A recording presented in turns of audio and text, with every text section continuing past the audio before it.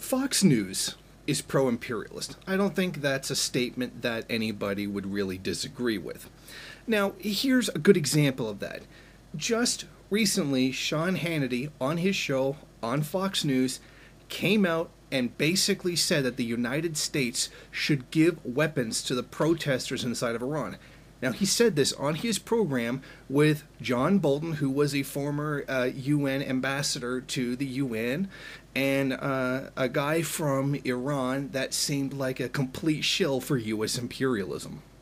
You have helped organize what's happening today. You are in touch with them every day. How do you win a revolution without weapons? When you have the Cuds, the Revolutionary Guard, and the other military.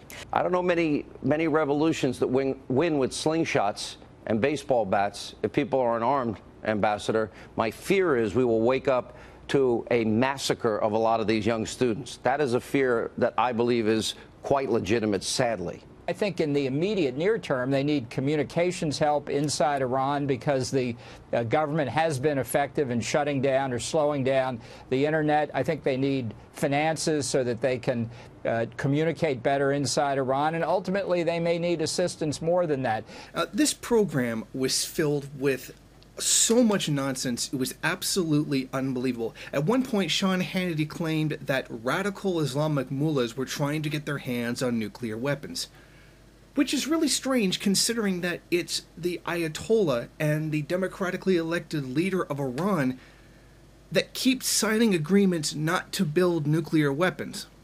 Now, the stance of Fox News is that, of course, Iran is a Islamic fundamentalist country, but it's odd that if that's what he claims, then wouldn't they just be building the nuclear weapons, then repeatedly signing agreements to not build nuclear weapons? It seems like he got his wires crossed on this one just a bit. And having John Bolton there back him up is, well, frankly, it's pretty funny.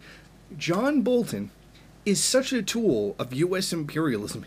He still believes the Iraq War was a good idea. Now, of course, he denies that it was really just an excuse to go in and steal their resources. It was really just a part of U.S. imperialism and global spheres of influence in general. But even if we believe the cover story that it was a right thing to go in and save the Iraqi people, he still claims that was a good idea, when it most certainly was not. It led to the death of 1.5 million people, to an unending occupation of the country, and ended up causing ISIS to be there. This is just one of those things where when Fox News lies so much, your head almost wants to explode. Now, think about this. I have heard LeftComs say that. I have heard LeftComs say, oh, we should like start a thing to give weapons to the protesters inside of Iran. Now, think about what you just did. You just sided with Fox News. Now, I know a lot of them tend to be buddy-buddy with some questionable characters on the internet, but that is a whole new level where you're at the point where you're actually advocating the same thing as Fox News. And not even just, the same thing for a different reason, for the same thing and the same purpose. It's one thing to say, like, a leftist who believes in gun ownership and a rightist who owns gun ownership, and these are for two different reasons. But what if they were the exact same reason? That's essentially what LeftComs are doing right now. It is astounding to me that over and over again, these, so-called anti-imperialist leftists can keep finding themselves on the side of U.S. imperialism. Something pops up that tries to overthrow the government of Libya, and I even made a mistake by supporting him. But I acknowledge that it was a mistake, as opposed to these people who don't. They just mindlessly cheerleaded them. I looked into it, and I was still wrong. But I acknowledge that I was wrong. Then Syria happens, and they jump up and they start celebrating the situation going on in Syria. You've got goddamn trots running around supporting ISIS and Al-Qaeda inside of Syria. because they believed it was a spontaneous uprising and that somehow this was connected to what, permanent revolution, if you can even find two tribes who agree on what the definition of that even is. You got the fucking socialist alternative with Kshama Sawant supporting goddamn ISIS. Well, not her specifically, but her organization supporting ISIS because they believe it's a spontaneous uprising. And it isn't amazing how this happens over and over and over again in the exact same formula all the time, and they keep falling for it. There's a portion opposed to socialism inside of Venezuela. And of course, LeftComs and trots jump all over it. Oh, we should support them in their fight against the, democratically elected government that's opposing U.S. imperialism. It's amazing how bad. And don't get me wrong. This is first worldism at its finest. Always, it really blows my mind sometimes that these so-called leftists can fall for the same thing over and over again, and they just still keep doing it. When you're finally at the point where you find yourself on the same side of U.S. imperialists, and you find yourself on the same side with Fox News, not just with the same idea, but the same goal as well, you really ought to start taking a look at your ideology and questioning whether or not really this is the right thing to be doing. Right now, we've got the media going out and showing video of pro-government protesters, which are 10 times the size of the anti-government protesters, and then having the Western media, CNN, Fox News, doesn't matter, whatever, going off and showing that as anti-government. Now, you see, you're not really fooling anybody who can read Persian. They can read the signs that are pro-government and then trying to pass them off as anti-government. The people out there protesting in support of the government are not so much there in support of the government, but opposed to the violence that's being used by MEK provocateurs inside of the country. The people of Iran don't want this. They don't want these terrorist psychos coming in and just mindlessly murdering people for the sake of trying to overthrow the government of Iran. No, I don't like capitalism either. But that's not the point. The point is for Iran to decide its own destiny, and it's not going to do that if the government is overthrown and replaced with something that is pro-U.S., which is exactly what what the U.S. is attempting to do right now. And it's sickening that there's so many so-called leftists that are just bandwagon jumping right on this and cheering on the destruction of the Iranian government. I mean,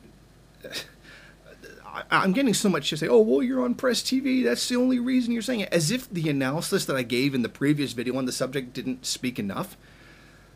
I mean, my roots are still in Maoism, even though I am a third worldist. That includes Marxism, Leninism, Maoism, third worldism, which means we still understand the Maoist principle of primary and secondary contradiction, something these first world Maoists just seem to kind of just completely forget about. It becomes, just fuck every government possible. Like anarchists. They act like anarchists. Because as soon as anything happens anywhere in the world, it's overthrow the government. I mean, without even a critical look at what's going on.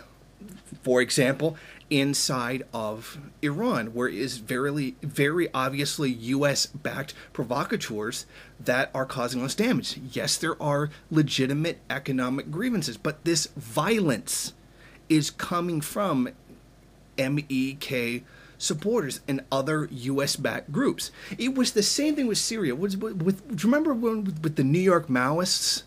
Carlos Rivera was running around with this stupid line, neither Assad nor the rebels. Which, if he's supposed to be the leader of the New York Maoists, you'd think he'd want to understand, Maoism of primary and secondary contradiction, the primary being imperialism, and once that's defeated, then it becomes socialism versus capitalism.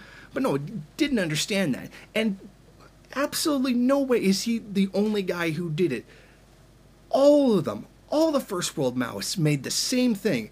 They all wanted to say screw the government in Syria because they wanted to believe in an uprising no matter what, which is why a lot of them actually LARP doing revolution in the first world, because they want to believe that it's happening when it's not.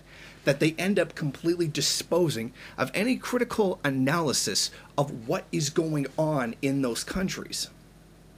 Now, for the longest time, I said nothing about Syria until I was absolutely certain what side should be taken. And I will be the first to criticize myself to say that I took way too long in doing so. I should have been on the right side from the beginning, but hindsight's 20/20. But now that we know these patterns, we know how the United States acts in these situations, we can see the formula just completely running its course again.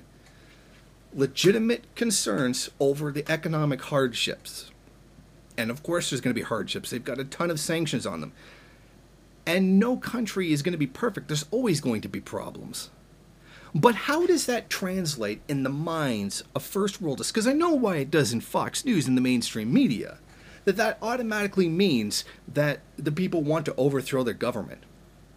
You know, that they really believe that this is like a Western thing, that as soon as somebody's upset or protesting in another country, that automatically means they want their government overthrown. Like, they could be asking for the most bland liberal reform, and they would believe that it's an insurrection. That's why there's mass amounts of people protesting against the people protesting that are calling for that, when that's not what the public wants. It's strange how these LeftComs keep finding themselves on the same side of the bourgeoisie while completely pointing the finger at everybody else, saying, oh, you're reactionary, you're revisionist, you're not my pure, absolute version of Marxism that, you know, repeatedly failed and has really no ideological ground whatsoever. Now, I don't mean to rag on the LeftComs so much, but this is a thing that they keep doing all the time. We just keep seeing imperialism attacking country after country after country. And it's amazing how this happened right after the Syrian war is over. Yeah, it's almost like clockwork. Like, you would have to be a fool to think that that's just a coincidence. That as soon as it's over in one theater, it starts up in another. Like, come on. I mean, it's to the point where this has to be willful ignorance at this point.